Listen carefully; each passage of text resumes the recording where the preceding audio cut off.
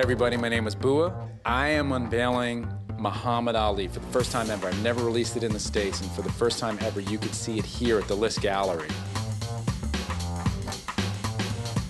You can see my work on posters. I sell more posters than any other living artist, so they're all over.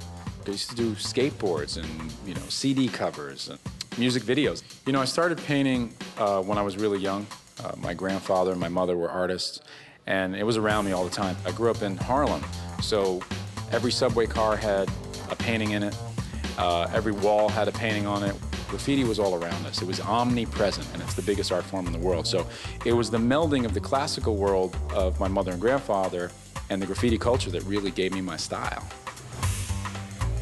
I found out that Michael was actually going to the hospital, and at that moment I had this guttural feeling that he was going to die. So I started to draw him, and about 4 hours later I was in the middle of my painting and he was dead. And this is my tribute to the man, the legend.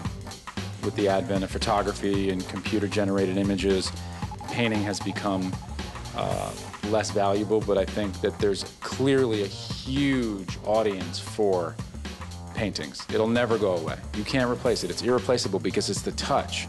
It's the sensation of paint to hand and brush to canvas, and that can't be replaced.